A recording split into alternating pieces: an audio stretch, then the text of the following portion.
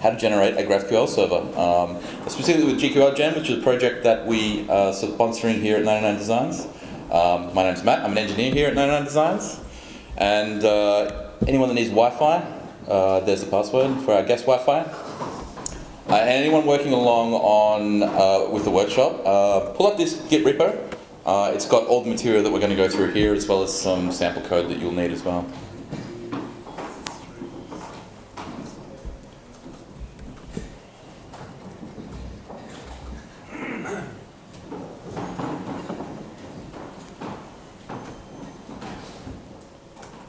Yeah, cool. If anyone needs, we'll look for seating. Yep, I think we're good. There's a couple of seats down here if anyone needs. All right, how are we going?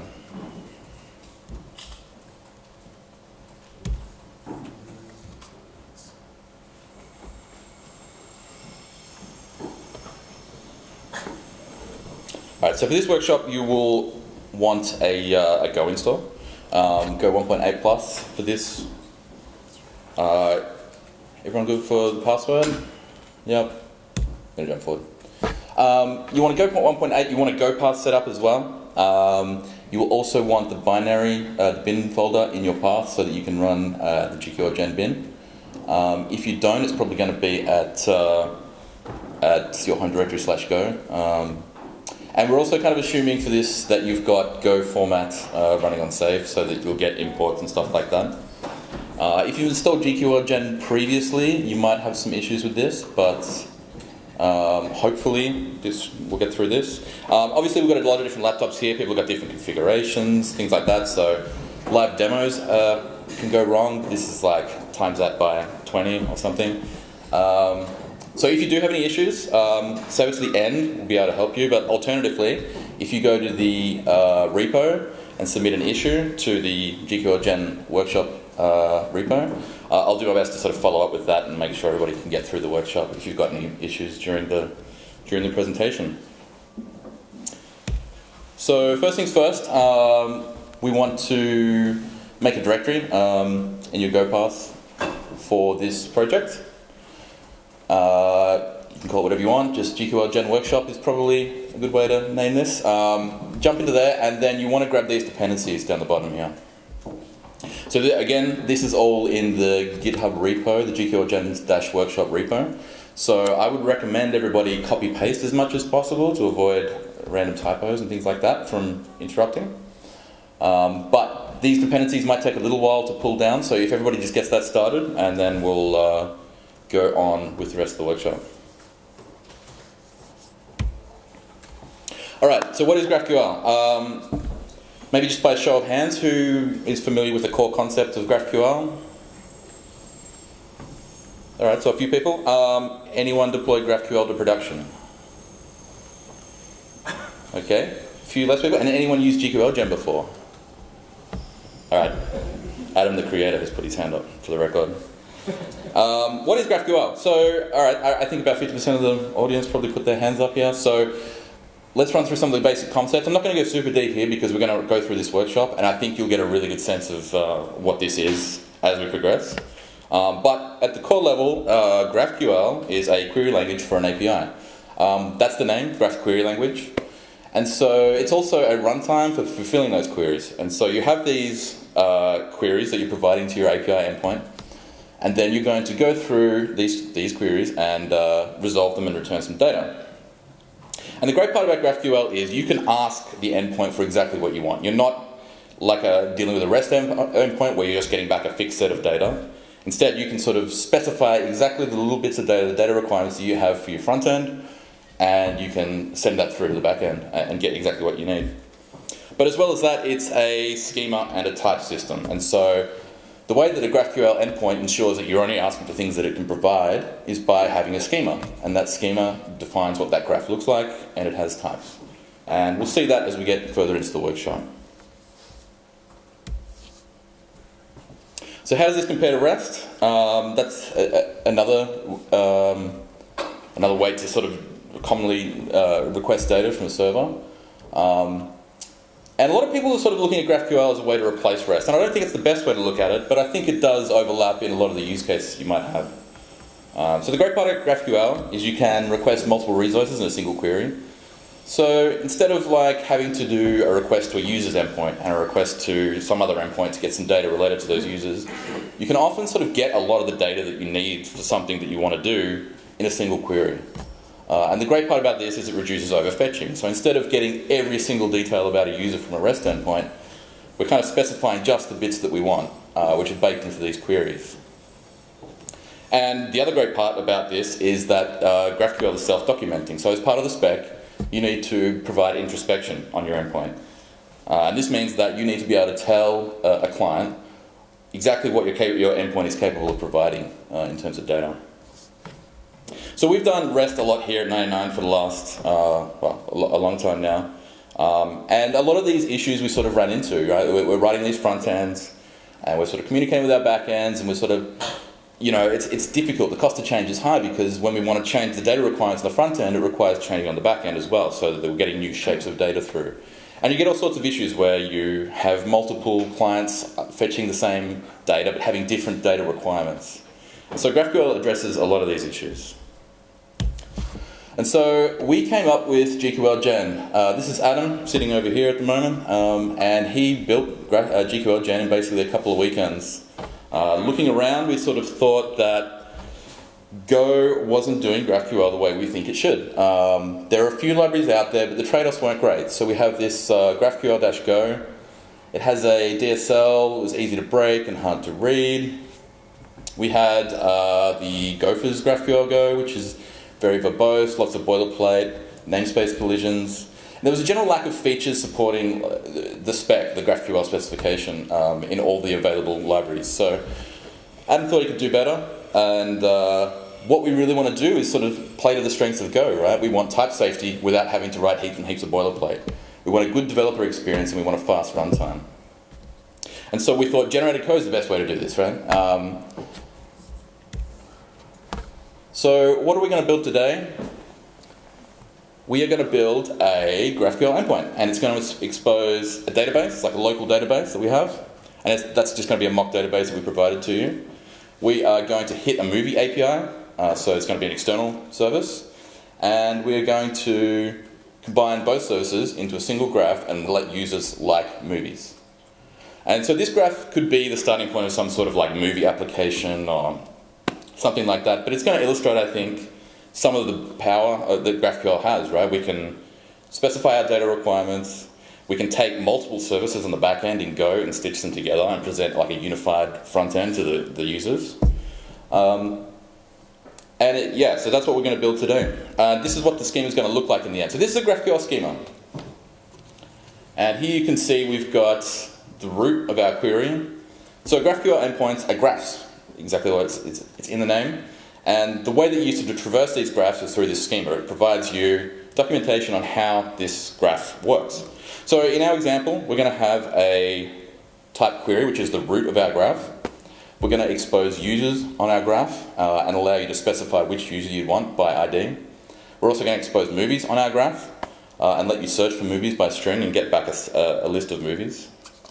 We're going to get you've got the user, so you can see how these map to the user type, which is a pretty simple user type. It has a name and some ID, as well as a set of likes, movies that they like, some basic movie entities that we're going to pull from our service. And down the bottom you can see mutation. So mutations are how GraphQL lets you do, make changes on the server. So by default, GraphQL is meant to be a query language, but it also has the mutation side, where we can actually edit things on the server. Is there any easy way to generate some kind of schema using program.json? That's a great point. So is there a easy way to generate a schema? Depending on what library you use, you might be able to generate a schema, but we actually think the schema is the best way to present a GraphQL interface. So this is what we want you to start with. Instead of getting the schema from some sort of DSL that you've put together, we think that the best way to do this is to start with the schema. You know, GraphQL already has a really strong type system, and then use a tool, gqlgen, to map those types through to Go. Alright, so for the purposes of this, we're going to imagine that we have a database. We're going to have a user struct that has an ID and a name. So this could be any sort of local database you might have. And this is in the DB package that you can see here. And it also exposes a way to get users out of the database. So we want to sort of put this onto our graph. So the first thing we're going to do in our empty directory is we're going to make a schema file. We're going to make a schema.graphql file, and we're going to specify a root node, and that node is going to expose users by ID. And that user is going to expose an ID and a string. So I'll just go through a couple of features of GraphQL schemas here. You can see there's exclamation marks around. So in GraphQL, every field is nullable by default. And this is something that's intentional on Facebook's part. When they sort of were coming up with GraphQL, they wanted it to be fault tolerant. They wanted it to be able to, by default, everything is nullable. And so you have to kind of opt into non-nullability. So often it makes sense to opt in when you've got things that you are always going to have. Like for instance, if we resolve the user, we're always going to have an ID and we're always going to have a name. But you see on the base query, user is nullable, because if we provide an ID that doesn't exist, then we might want to get a null user back.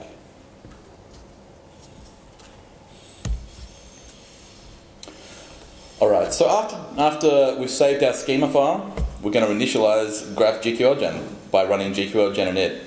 Now, if you don't have gqlgen in your binary path, you'll need to run your go path /bin/gqlgen. But if you run that, your directory should look like this afterwards. So you'll see you get a bunch of files spat out afterwards. We've got our schema.graphql that we've added ourselves. We've also got a generator.go file. Now this file contains all the generated Go code that does most of the GraphQL endpoint. We have a gqlgen.yml file. That's a configuration file that we'll edit in a minute. We also have modelsgen.go, which is something we don't need to worry about yet. We'll touch on that later. And we have resolver.go. And resolver.go is where gqlgen has spat out the interfaces that we need to implement in order to make our GraphQL server work. There's also a server directory at the end, which is a very small server file that we can use to boot up the server.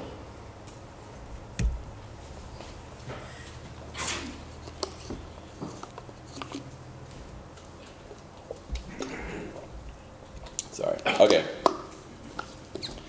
So hopefully most of you are able to run gqlgen init successfully. And what's it actually doing under the hood? Well, it's doing a lot of things. This diagram here is kind of showing overall what it's doing. It's taking your GraphQL schema and your configuration, and it's taking some project source code, and it's looking at your schema and it's kind of picking it apart, it's parsing it, finding the types, it's looking at the code and sort of figuring out what matches with what. Now currently we haven't told gqlgen anything. We've just said, hey, we have this schema and it has a user type, and that's all it knows about so far. So what gqlgen is going to do for you is it's going to generate structs, like Go structs for you. And that's what that model.go file contains at the moment. But that's not the way we really want to work. We already have a user. Like, why do we want to have another user struct when we've already got a user struct? And if we leave it as it is, then we're going to have to take our database user struct and kind of map it through to the existing one. And that just seems kind of messy. We don't want to do that. So what we're going to do is we're going to tell gqlgen, no, don't worry about generating one for us. We've already got a user. And we just want to map that through. And so the way we're going to do this is by editing our config file. So now I want you to edit gqlgen.yml, and it's a YML config. You'll see a little bit of config in there already. And just add these few lines at the end. And so what this is going to tell gqlgen is for these models, for the user model, if you find a user model in the schema, map it to this Go type. So if you run, so we're telling gqlgen this is our user. All right, so the next thing we want to do is run gqlgen again. And when we run it again, it's going to pick up the config, figure out that, oh, okay, this user maps onto our struct, and it's going to marry the two together in the generated code. But the first thing you want to do, and make sure you do this, is remove the resolver.go file. So the resolver.go is the bits of code that we're going to actually implement in order to make our GraphQL endpoint work. Currently, it's got some boilerplate code in there with the generated user type that gqlgen made for us. And we want to get rid of that, because when we run gqlgen again, it will look and figure out that we've already got a user, and it will rewrite those resolvers for us. Alright, so after you've removed the resolver.go file and run gqlgen again, so just to make a point, run gqlgen by itself without a init. A init will only work if you don't have a config file. As soon as you've got a config file, the init won't run, so you just need to run the gqlgen binary by itself. And running it by itself will do its default function, which is to look at your schema, look at your config, and generate you a GraphQL endpoint. But we're at the interesting part. We get to implement our resolver. And so we've got this user resolver, and if you look in resolver.go now, you'll see that this function will be there for you already. It'll have a single line, which is a panning. But we actually want it to do the thing that we're here to do, which is to get the users from the database and give them back to the client. So there's a little bit of code in here, and it's pretty straightforward. We're going to call user. So you'll see gqlgen has sort of given us this interface already. And so it's going to give us the string argument that is coming through. And all it expects from us is to return a pointer to a user struct. Okay? And so very simple, we're just going to call getUserID. If we don't get a user back, we're going to return an error. But if we do, we're going to return the user.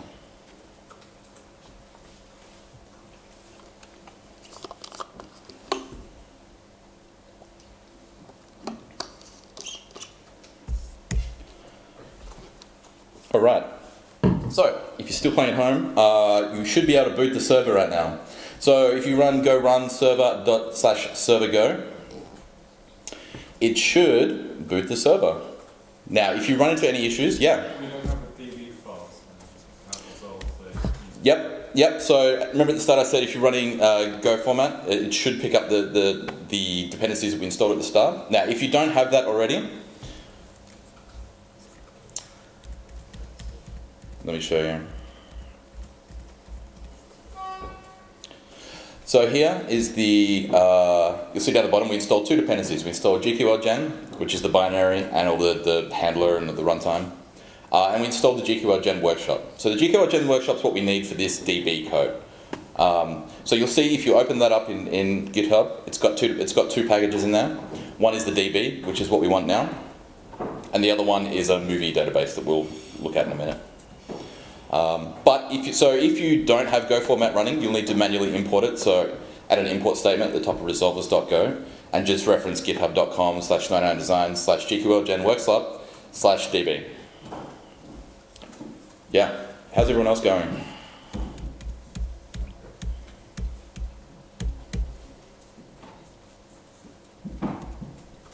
Cool. So this is a little taste of the developer workflow here. So with gqlgen, you start with the schema. You make changes to it, you run gqlgen, and then you implement your resolvers. And then that's the loop we get into.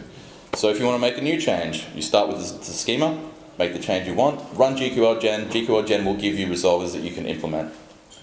Now gqlgen ensures that you are implementing everything, and it won't run, it won't compile if you aren't implementing all the resolvers that you've specified in your schema. And so this guarantees that at least you're going to address every single part of your schema, and that your generated endpoint will function. What do we see when the server's running? So, great point. When the server... Great point. Really good point. When the server's running, if you open up localhost 8080 in a browser, you will see the GQL, the playground. In fact, I'm actually going to do that now.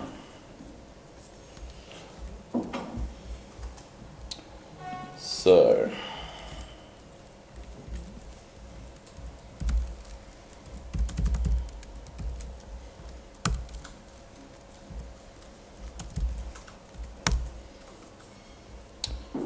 if I run this, you should see something like this. When we boot it, it's going to pull it up on this screen. Let me pull it across.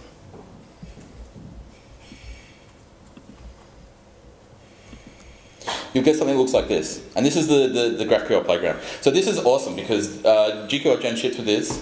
It's not our part of our project, it's a third-party project, but it's a really nice little web app that lets you interact with your GraphQL endpoint on the spot. So you can see over here, I have... Make it bigger. Yep, I'll try and make it a bit bigger. How's that? Yeah. Cool. So you can see over here I have a query. And if I run this,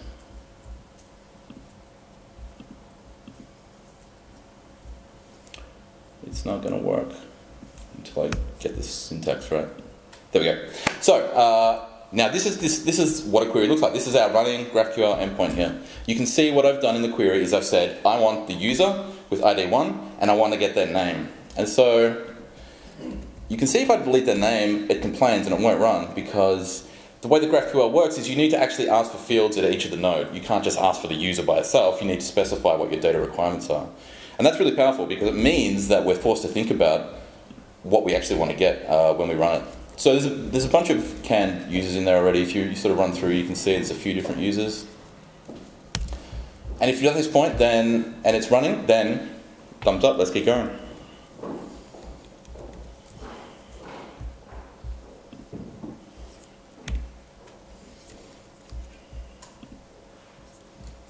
Awesome.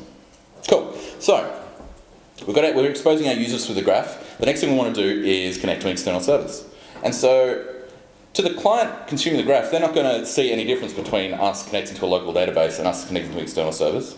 For this, we provided you again with another package, and it's got a very simple movie struct, and it has a very simple, exposes a single method that is actually going to do an external call and return you a slice of movies. So what's the first thing we do in our workflow? Edit our schema. So we're going to add to our schema a new type, the type movie. It has a non-nullable ID, title, and year. And then we're actually going to add our movies edge to the root query. So at the top of the schema file, you should have a type query. We're going to add a new entry underneath user, and it's going to be movies. And it's going to take a single argument, which is search, which is a non-nullable string, and it will give you back a non-nullable array of movies, which is also non-nullable. So you notice the sort of non-nullableness everywhere, it's sprinkled around everywhere, and this is intentional, again. What this is saying is we want to get back an array that cannot be null, so there has to be an array there, and it has to have movies in there. So each element of the array must have a movie in it. No elements can be null. So we've updated the schema. The next thing we need to do is do our type mapping again. Now if we didn't do this step, gqlgen is going to generate us a struct, but we don't want that right now because we've already got a struct. We've already got our omdb.movie struct, and we're going to map that again in our config file.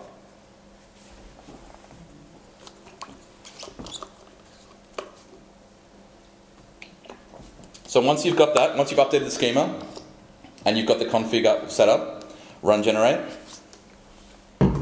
It's worth noting you can run gqlgen with -v, and it will actually give you a breakdown of what it's doing in terms of how it's resolving the things that it thinks it needs to resolve. It might give you a little bit of insight if you're having issues at any point here. But that if that worked correctly, then we now can move on to the next step and implement the resolver.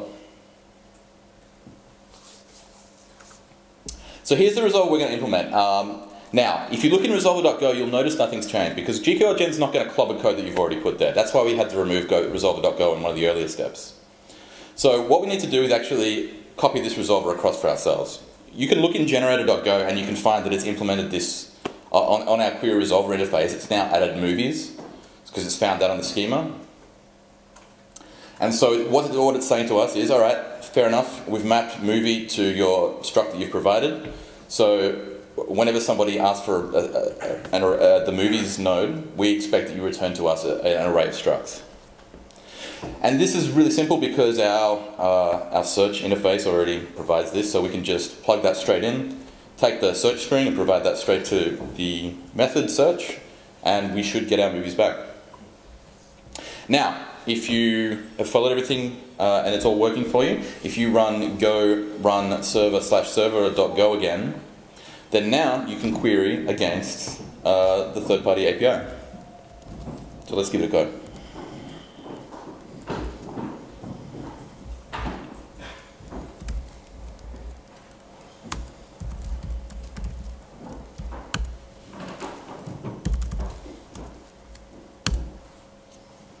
All right, looks good.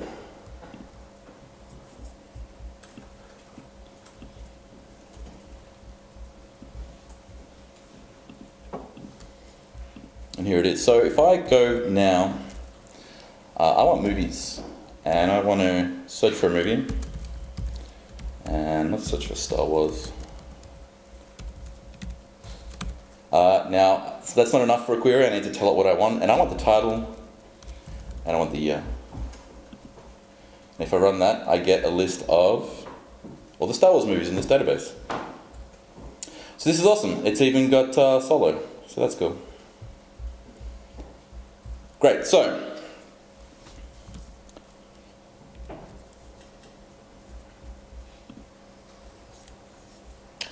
this is awesome. Now we have a single GraphQL endpoint and it's exposing users and it's exposing these movies. So it's a local database and an external third-party service. Great, what can we do with that? Well, like we said, let's implement a way to like these things. And so likes obviously involve changes on the server. If we like it, we need to store it somewhere. So we provided this for you. If you look at the DB user struct, it has a likes slice on it as well. And we're going to manipulate that to sort of store what movies the user likes and give that back. And so the first thing we need to do, again, back to our workflow, we're going to open up schema.graphql and we are going to add a new type. So this is a type mutation. So GraphQL has three special types. It has query, it has subscription, and it has mutation. So we've seen query. Query allows you to query data from the server. Mutation lets you change data on the server. And subscriptions we'll touch on a little bit later, but it lets you subscribe to data changes on the server. So within the mutation type, we need to define all the different mutations that you can perform on our server. And so we're going to add a new mutation. It's called like. It takes a user ID and it takes a movie ID and it returns you a user. So this is another interesting point of GraphQL. Mutations can return, must return a type, but they can kind of return anything you want. And so often you want to use this to return a type that's kind of whatever changed on the server, so that you get that type, you get that data back, and you can update your UI or whatever you're working with the changes. So if you've added that to your schema, we're going to run gqlgen again. And we're going to implement the resolver. Now there's a bit of boilerplate in this one, so I definitely suggest a copy-paste. gqlgen for us has now created a new interface, and that's called the mutation resolver. And if you look in generator.go, you should be able to find mutation resolver interface.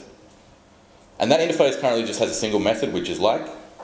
So again, you can see all the boilerplate's gone out of this. It's all hidden in generator.go for you. And all we need to do is implement some type that matches the mutation resolver interface.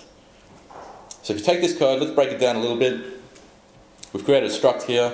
It's going to have a pointer to a resolver because there's not actually going to be too much difference here between our base resolver and our mutation resolver.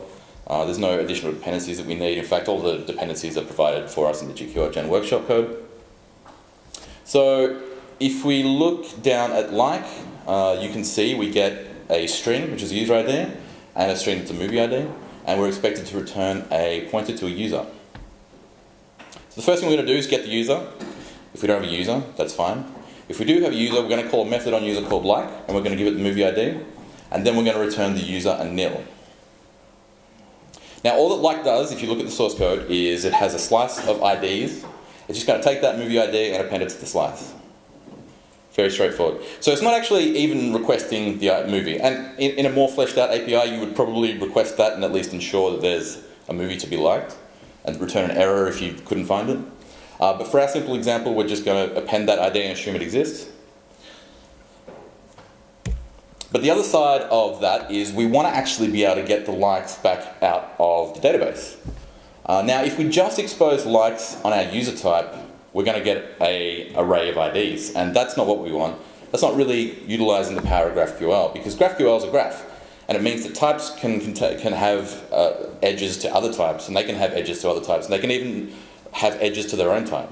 And so here what we actually want to do is we want to say like, no, I want the user, if I have a user, I want to be able to figure out all the movies that they've liked, regardless of where that user appears in the graph.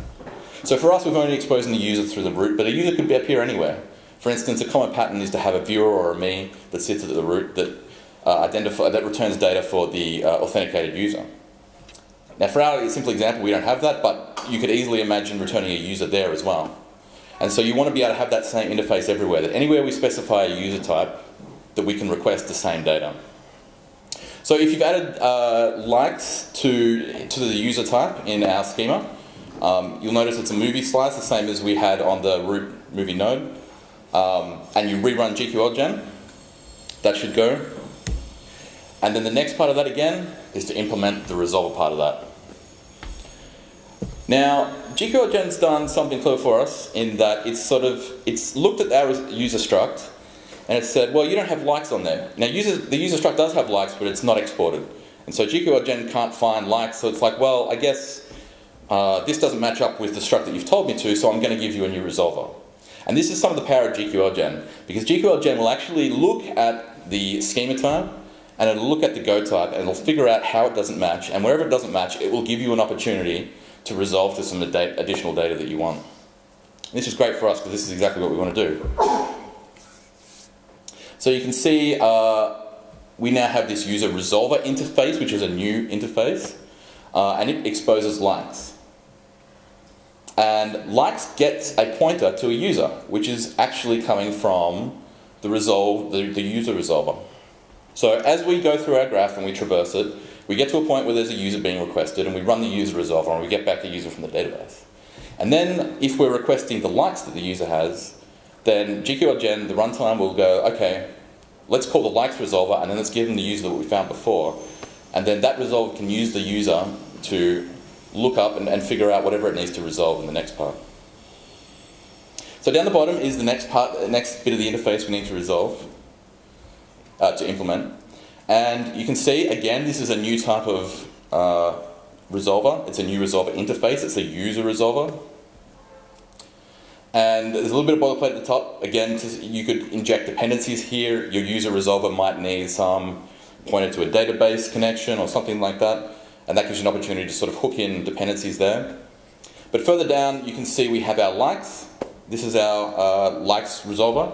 We get the user, and all we're going to do is call a function on the OMDB package, which is getAll, and it takes a slice of IDs, and it will actually hit the database and return you the movies for every ID. All right.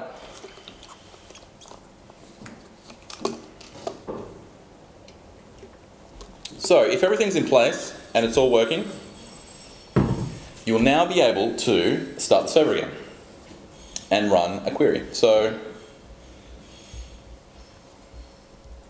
let me do that for you.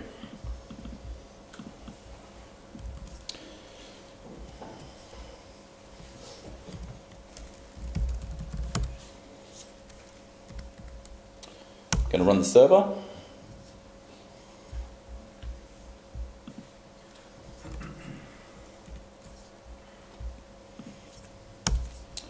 Give this a refresh. Now you can see I can still query, do all the same queries that I could before, but now I can actually run this like mutation. Here's one I prepared earlier. Now, a mutation query is very similar to a normal query, in that it can do exactly the same sorts of things. So you recall that a like mutation will return us a user, and so within that we can query for any fields that are on user.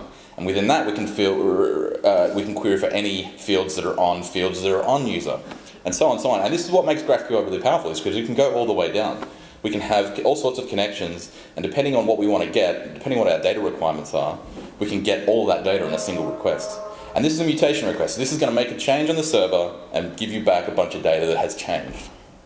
So if I run this, it returns me it returns my data, and it returns the user. So user 1 is Chris, and it says, great, Chris likes Star Wars. That's awesome. And now if I come back here and I say, all right, cool, I want to get Chris back and get the likes that he has. I don't really care about his name, I just want the likes. But that's not going to work actually, because I need more than that. I need to actually specify what I need out of the movie in order to render it. And so actually I want the title and I want the year as well. And there we go. We can see Chris likes Star Wars.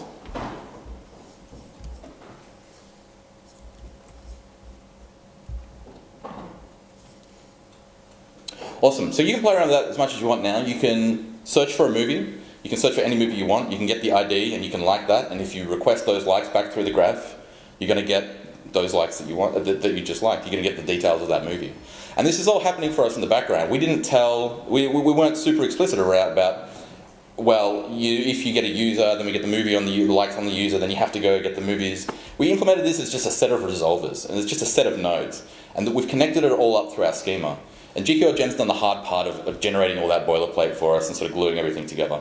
And all we need to do is just sort of specify the data that we want to provide to the client, and then fill in the blanks after gqlgen has run.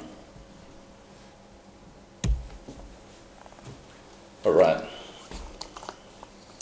So that's a really brief overview of some of what GraphQL can do. gqlgen itself has a bunch of additional features, and we've been working on it a lot for the last couple of months. We're still not at a 1.0, but we just hit 0.5 with a bunch of new features, and we're sort of on the road to 1.0 at this point. But there's all sorts of things you can do. Directives, I'm just going to sort of rapid fire a bunch of additional features that we have here without going too much into them. Directives are basically a way that you can tag your schema. And so they're basically a way that you can say, for this field on the schema, and you can tag things other than fields, I want to just let the gqlgen know that this has this property. And you can use that for all sorts of things, but permissions is a very common use case. So you could say, here's my user type, and it has some sort of super secret field on it, but only admins can see that. And if you use directives, gqlgen will generate you, again, a directive resolver. And you can use that directive resolver to implement the logic that you want to run when somebody requests that field. We also have subscriptions. So gqlgen supports subscriptions via WebSockets. And that's what it sounds like. You can subscribe to data changes on the server. And gqlgen will do the hard part of sort of like hooking all that up for you, and it'll just like let you notify a channel when bits of data change, and that will send that back through via WebSockets to the client. So that's really powerful. If you check out gqlgen, we've got a chat example that does pretty much what it sounds like. You can boot up 2 instances of it and chat between them. And that's using subscriptions to give real-time updates between both. Data loaders, if you look at the gqlgen docs, which I'll link to in a minute, you can use data loaders. So one of the hard parts you're going to have if you're writing a GraphQL server with these resolvers is what happens if you implement a user resolver, but then a client requests like 100 users. And are you going to go through and do a database query in that resolver every time, you know, all right, we're going to resolve user 1, then user 2, then user 3. And so data loaders is a technique, I think it comes from Facebook as well, but it's a technique for optimizing these sort of n+1 queries to different services. And the way it does that is it uses Go routines to sort of batch up these different requests, and then sort of you're running your resolvers, and they're all running. And I should actually mention that resolvers in gqlgen run concurrently. And so every resolver at every level will run at the same time. And so if you're requesting like a bunch of users, they're all going to hit this request service at the same time. And you can use this data loader technique to batch them all up, and then actually go to your external service and only ask for those users in a single request. Testing, the way we test here is we use the HTTP test package to perform queries against a running GraphQL server. So we actually boot up our server here, and all our tests are just doing external testing. So running, we'll usually mock some of the backends and then just run actual live queries against gqlgen, and the runtime will make assertions on the results that it gives back. And a new feature that just landed is query complexity. So obviously one of the problems that you might have with GraphQL, because you can sort of have these types point to themselves, you can therefore have unlimited nested queries to a point, right? And so how do you protect against denial of service? Well, one feature that we've just added is to have query complexity. So before we actually even hit the graph, we will compute the complexity for you. And you can specify that yourself. We have a default implementation. But you can actually just like opt out of some queries as they become too complex. And usually that complexity sort of builds up as you sort of get deeper into a query hierarchy, but you might also have some custom complexity there to say like, well, if you ask for 1,000 users, we're just going to opt out.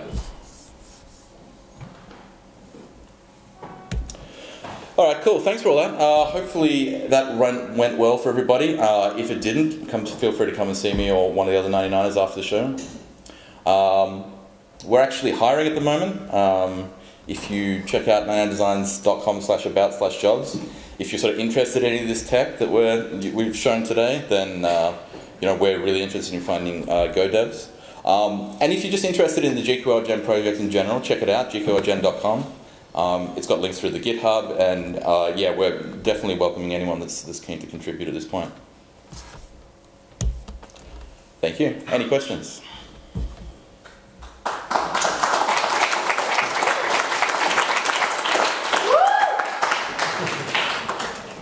Yeah, performance. Performance, yeah. Well, like I said, one of the advantages of actually implementing a GQLgen server in Go is performance. You know, we have really cheap, lightweight Go routines, and so one of the performance things that we do is run your graph query by default. Well, actually, you can't up down. We run it in parallel, and so each node on your query will run in parallel at the same time, and that will run sort of cascade down. So each successive node will run in parallel at the same time, and so that way you can do things like data loading. You can go and sort of batch up all the different bits of data you want to collect at the same time and do it in a single request. Yeah, performance can be a big issue, and we've found it really, it's worked out really well for us. We've had, anecdotally, just through our GitHub issues, people are saying the performance is really good. But I don't think we have any benchmarks at the moment. I think it's just kind of good enough for what we're doing, and I think we haven't had any complaints about it so far, yeah. Yeah? My apologies for being late. That's all right. Being like the very first sentence of this evening's presentation. The Go GraphQL library that exists, what was it that in evaluating that made you decide that we need to? Yeah, absolutely. So why did we not just use one of the existing ones? I had a slide on that at the start, so yeah, we sort of, Adam built this project, I think around February, March this year. And so looking at the existing ones, a lot of them did the opposite of what we wanted to do. They were sort of building up these endpoints, and sort of they'd give you a schema at the end. And we kind of thought that's not how we wanted to do it, because we've already got a type system with GraphQL, and that's the schema file. And so why don't we take the schema file and like use that to bind to our Go types? So that's one of the reasons. There's a bunch of other reasons as well, though, right? So some of the existing libraries would do that schema last kind of approach. Some of them are very verbose, and they require a lot of boilerplate in order to ensure type safety. And so that's one of the things we want to avoid as well. We want type safety throughout, but we don't want to have to, be writing and casting back and forward and doing all these sorts of things all the time.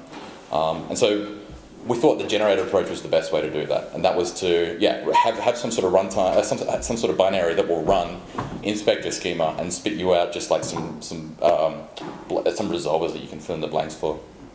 Wasn't the GraphQL one broken for quite some time and wasn't being supported? I'm not sure. Yeah, I think that's probably one of the other things we're looking at is just a general lack of features. Like the GraphQL spec is evolving. If you pull up the GraphQL spec, it's got its version sort of every few months or so.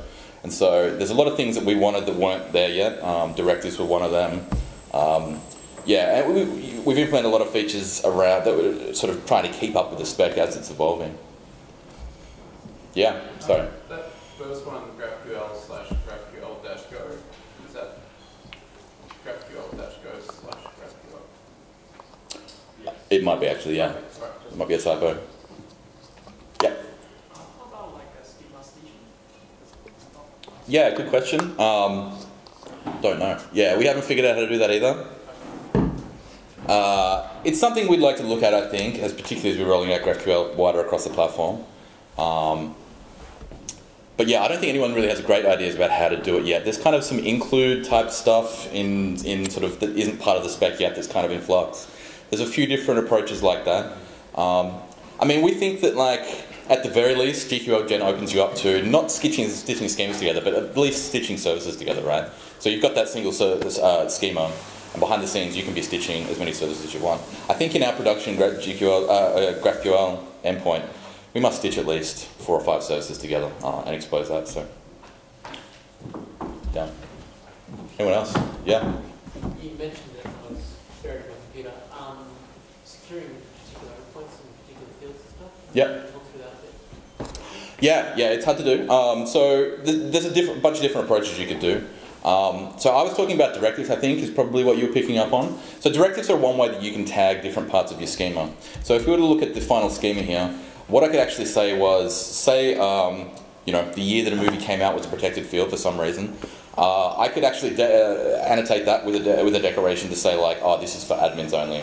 And when you run gqlgen, it's going to give you a new resolver that you can implement the logic for whatever admin only needs to be. That's one way you could do it. That's a very general approach. But in terms of like more generically, yeah, I mean, you're going to have to write the resolvers to only return the things that you think the current user should be able to return. You could put it wherever you want, but yeah, I mean, a common place we do it at the moment is usually in resolvers. But with this directive feature that landed about a month ago, that's another avenue you could use to get that in place. Yeah. Have you found resolvers sort of get out of hand at all? People tend to abuse them at all? Not really. We found, I mean, gqlgen's pretty flexible in terms of how you structure your resolvers, right?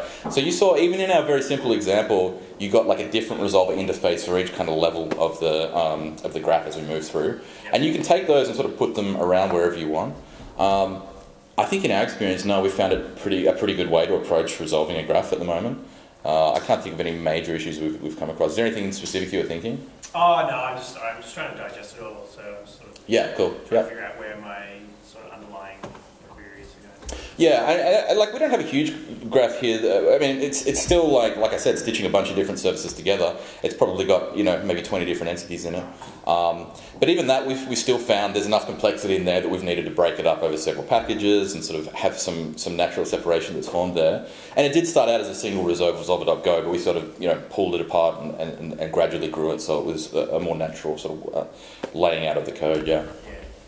Have you found, like, is there any particular backends that work better, or? I mean, we're completely back-end agnostic in terms of what you're actually connecting to. We have got sort of plans vaguely to ship directives that will allow you to sort of stitch in REST and gRPC sort of endpoints into your server. We're sort of looking at a plugin architecture that maybe we could land, but there's a lot of complexities there in terms of how that actually, what you expose to these plugins to let you edit the schema on the way through gqlgen. But yeah, it's definitely something we're thinking about, yeah. Sorry, you had a question? Yeah, just on the resolver one, complexity. I mean, have you considered even looking at CRQS for busting everything up and making it all nice and clean? Yep. In terms of complexity, I mean, the complexity is something that the generated code will give you by default. Yeah. I mean, GraphQL kind of naturally gives you this, as what you're talking about, right, by giving you this sort of query interface and this mutations interface. So there's kind of, you're not expected to make any changes on the server as you're running queries. They should be sort of idempotent to a certain degree. But yeah, in terms of complexity, it's kind of it's a separate issue, right? It's kind of trying to protect you from denial of service and things like that. So, yeah. Yeah, cool.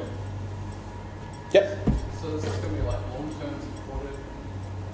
Yeah, absolutely. I mean, we're already using it in production. We have since about April, I think, when we launched as a new service using this. Yeah, we're definitely picking up in terms of community support and people contributing to it, and definitely would welcome contributions from anyone here tonight.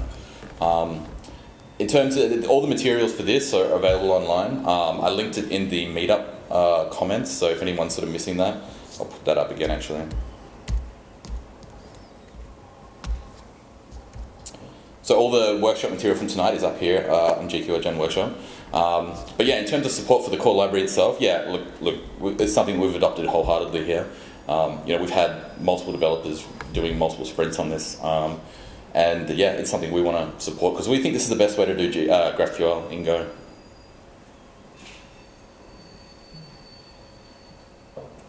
Cool. All right. Thanks, everyone.